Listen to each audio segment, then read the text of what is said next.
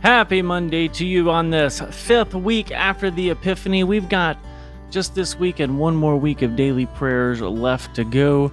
I mean, of course, we can always continue to do daily prayers, but I meant as part of this series. I hope you've been enjoying it so far. Hope you're at least learning some things that you can apply to your own prayer life. Later on this week, I'm going to have some visitors popping in on some of these videos, just sharing, just some of their experiences with their prayer life, and just to let you hear some other ideas and just other things and other experiences that people have had with prayer in their spiritual walk. As of today, we are less than 1 month away from the kickoff event, the Lenten retreat for the North Church Indy youth. Really excited about this. March 5th, even if you're not going to the retreat, on March 5th at 6 p.m., there's a Mitch McVicker concert in the Fellowship Hall, who is a GMA Dove Award winner. You don't want to miss that. Invite your friends. Let them know. 6 o'clock, Fellowship Hall, Mitch McVicker. But if you are one of the youth, grades 7 through 12, the retreat will be lasting all day Saturday on the 5th and all day Sunday.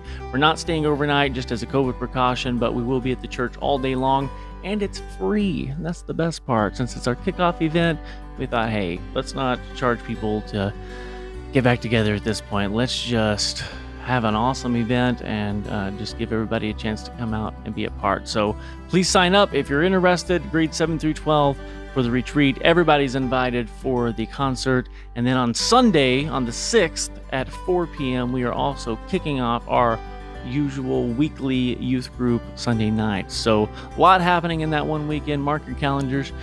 With that, I know it's Monday, so let's pray. Send out your light and your truth, that they may lead me and bring me to your holy hill and to your dwelling. Lord, open our lips, and our mouth shall proclaim your praise. Glory to the Father, and to the Son, and to the Holy Spirit, as it was in the beginning, is now, and will be forever. Amen. Alleluia. The Lord has shown forth his glory. Come, let us adore him. Please join me in Psalm 115. Not to us, Lord, not to us, but to your name be the glory, because of your love and faithfulness.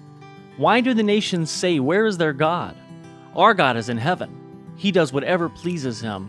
But their idols are silver and gold, made by human hands. They have mouths, but cannot speak, eyes, but cannot see.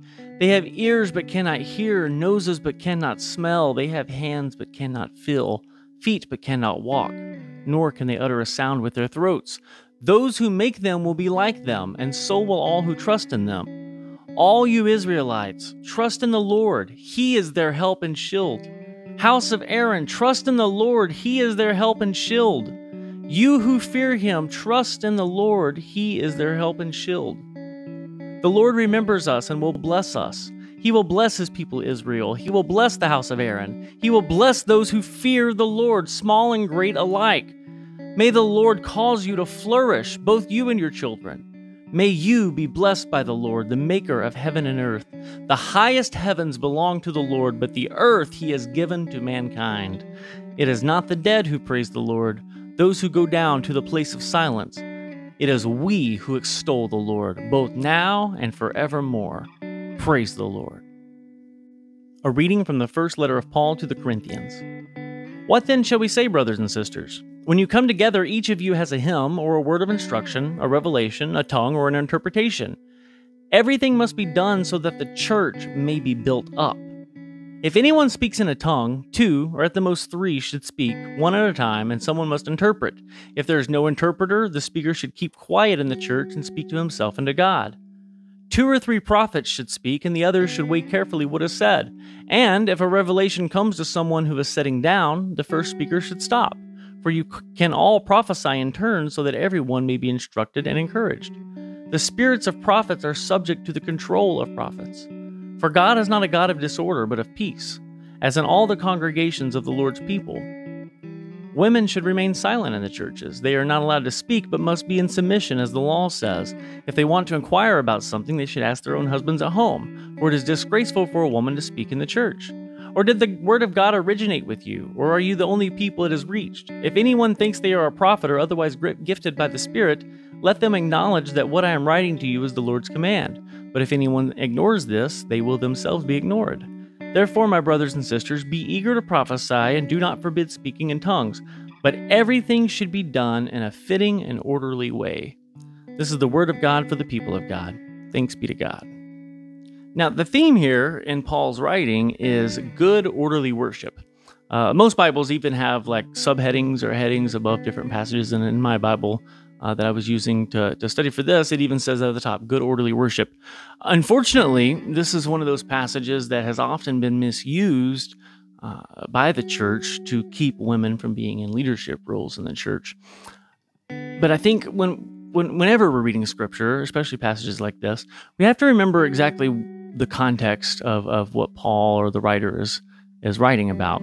In this situation, there was a specific problem in this specific particular church with just chaotic worship. It was getting so disorderly and so chaotic that nothing good was really happening. It was just one big chaos scene.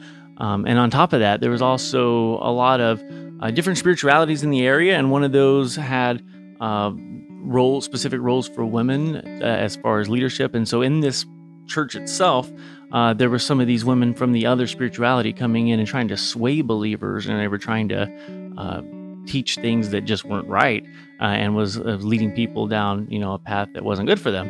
And so there was a lot happening right here that Paul's referring to, and I think it's unfortunate that we've taken one line out of that and say, well, just women can't teach at all, and there's been a lot of hurt because of that, and a lot of the church has been hurt in a lot of ways because of that, because we've had some leadership from some amazing women that we may have missed out on because of people just taking one line and not putting it in its context.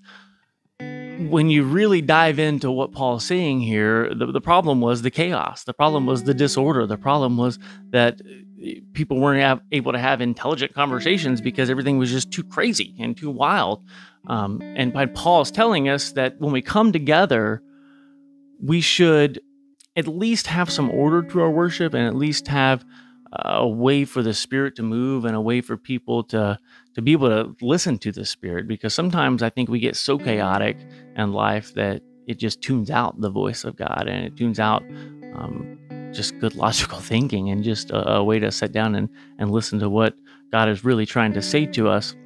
Paul's trying to help us get some structure using the cultural context to do so. And I think our lesson that we take away from this as readers today in 2022, it's not that women shouldn't have leadership roles. That's not really what Paul's big issue was here. The lesson we take from this is that when we come together, let's do our best to be 100% mindful of what we're doing, why we're here. We're here to worship. We're here to be a community. We're here to love folks. We're here to love God, and we're here to serve people. And ultimately, we're here because of Christ, and because of our ability to come together like this and freely worship. So that's the big takeaway for me today. I hope you can chew on that and take something from that as well. Amen. O God, the mother of us all, pour out your Holy Spirit on our hearts and minds, that we may know how to reject evil and injustice and receive the peace and power that flows through our covenant together in Christ Jesus our Lord. Amen. So as you start your week, remember that you are forgiven of your sins. Remember that you are God's child, and remember that you are loved. Go in grace and live your true calling out through the resurrected Christ. Have an awesome Monday. See you guys tomorrow.